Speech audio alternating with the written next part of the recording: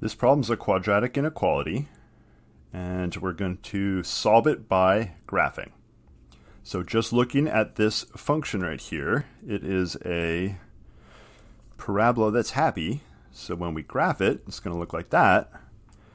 And it could have no x-intercepts, it could have one x-intercept, or it could have two x-intercepts. And we need to figure out which one is the case. Once we do, we'll then state the x values. For us, it needs to be less than 0, so we'll state the x values that make this function negative, which would either be just the one x value that's the x-intercept, or if there's two x-intercepts, it'll be the entire interval where it's negative, but also the x values of the intercepts themselves. So let's get started. So I'm going to let f of x equal this quadratic, 5x squared plus 4x minus 1. All right, several ways to solve this. And we want to find x-intercepts. So we set 0 equal to this whole thing. Now you might be thinking, hey, this is really similar to where you started. Absolutely, but we have equality, not an inequality. And what that means is we don't have to worry about multiplying by a negative. We're just going to figure out what x values make this 0. From here, you always have three ways. Complete the square is tricky because of this 5 in front of the x squared. So I'm not going to go complete the square here. We can try to factor and get lucky. If we're going to get lucky, it's going to look like this. So I need to make -1 by multiplying. So they're both going to be 1. One's negative, one's positive. Just taking a guess here. So we go -1 times 1 is -1. That's good. 5x times x is 5x squared.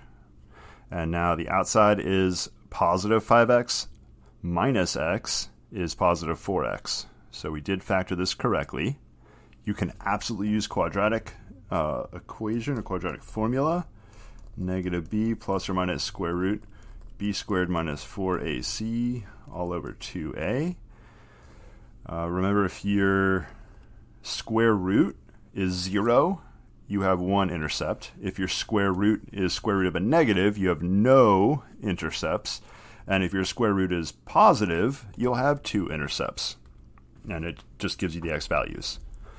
All right, I went the factoring route, so the zero product property says that 5x minus 1 equals 0, or x plus 1 equals 0. So solving, add 1 to both sides, divide by 5, x equals 1/5.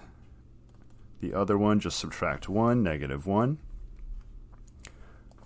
All right, happy parabola. We now know the x-intercepts. It is important you put the smaller one to the left, so -1 is smaller than positive 1/5. I'm going to put a y-axis, however, it doesn't matter, because I'm only looking at x values here. And what I did, I called this whole thing f of x. So I'm answering the question, when is f of x less than or equal to 0? So where is it negative? I'm going to highlight where it's negative. It's also okay to equal 0. If it's not okay to equal 0, I circle these. But when it is okay to equal 0, I fill them in. And now I've highlighted all the x values that are the answer. And I'm going to write them in interval notation. 1, 1/5. I include both -1 and 1/5. So it's closed interval, and you'll see that right there.